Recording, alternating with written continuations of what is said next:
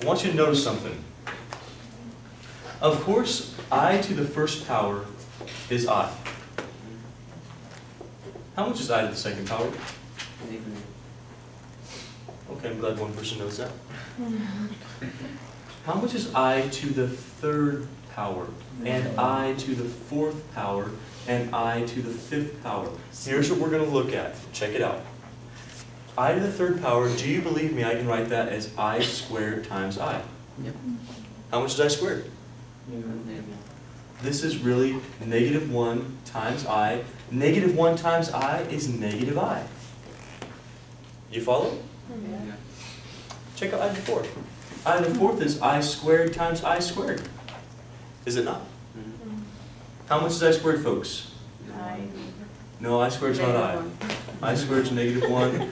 This is negative 1 times negative. How much is negative 1 times negative 1? Weird. I is I. I squared is negative 1. I to the cubed is negative I. I to the fourth is 1. How much is I to the fifth? I want you to check this out, okay? This is I to the fourth times I. Do you follow that? I to the fourth was 1.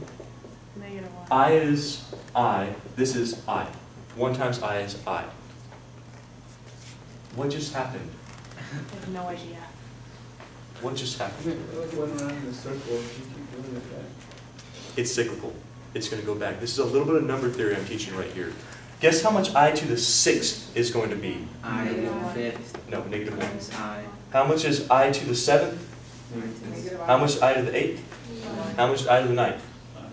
10, 11, 12, 13, 14, 15, 16, 17, 18.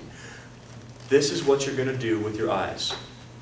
And if you want to figure out how much I to the... Just listen.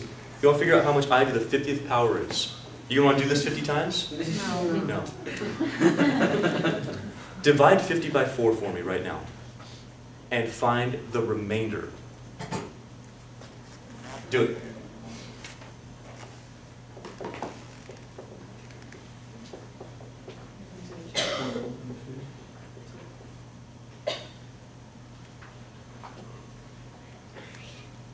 Did you get 2?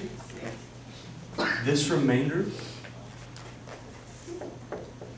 says I to the 50th is equal to I squared. The remainder tells you where you're at.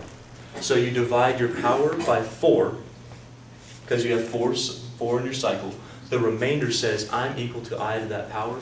So you just look back at your table. I know I squared is negative 1. Oops.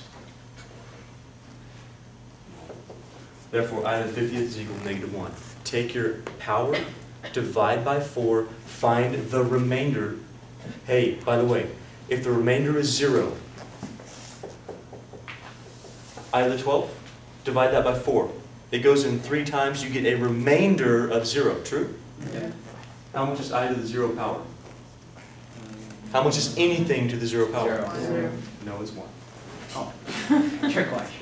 No, it's not a trick question. Anything to 0 power is 1, no matter what. Divide the power by 4, take your remainder, it's I to that power. There's only 4 choices. You have 1 through 4 or 0. I guess 5 choices then. Did this make sense to you? The last part.